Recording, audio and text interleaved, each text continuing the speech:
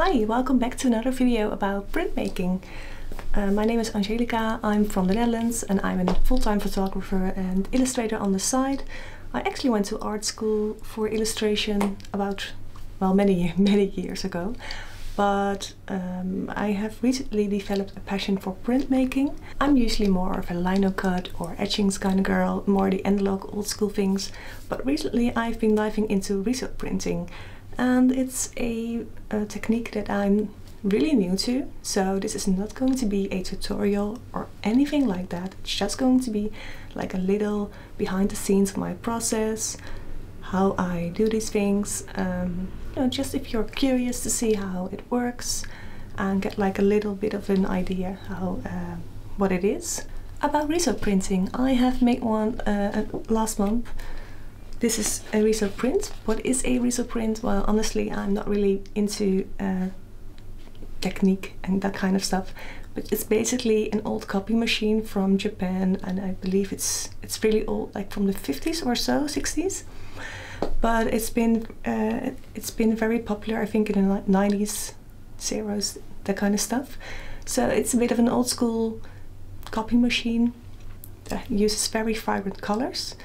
It's very similar to silk screening in the sense that you use different layers, so you have to use a layer for every color. So you don't just print one image, you print several images on top of each other. So you have to be very careful how you make your drawing. You can use it in two ways. You can either make something digitally and have that printed from like Photoshop in separate layers, or you can just use the copy part of the copy machine because it's still a copy machine.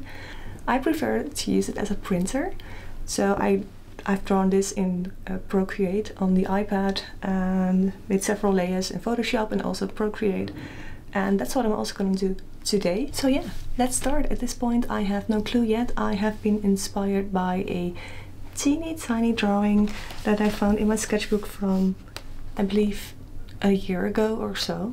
So it's this. Now I only have like a very vague idea, so I'm just gonna take you into the process. So I'm gonna make this proper drawing in Procreate. So that's what we're gonna do right now. So let's go.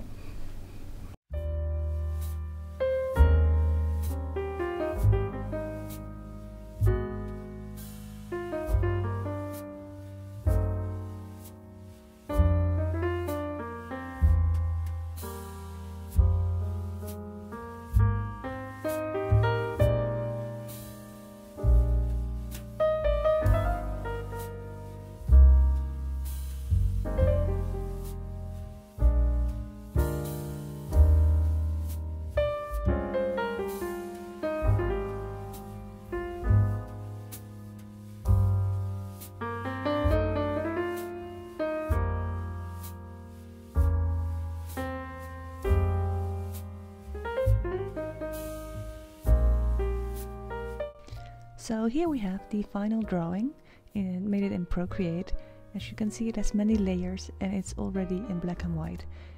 It's in black and white because for riso printing you have to send the image in black and white to the printer, and you can draw it in color and make it in black and white in Photoshop, but I just decided to do it this way. I have a lot of layers and every layer has its own name and color. So this riso print has three colors: black, pink and green. So now I'm gonna merge them all together, so I have three layers in the end called pink, green and black. And here you can see how that looks like. So the green layer, pink layer and black layer all look different, and that's how you can see them lining up, and that's what you want.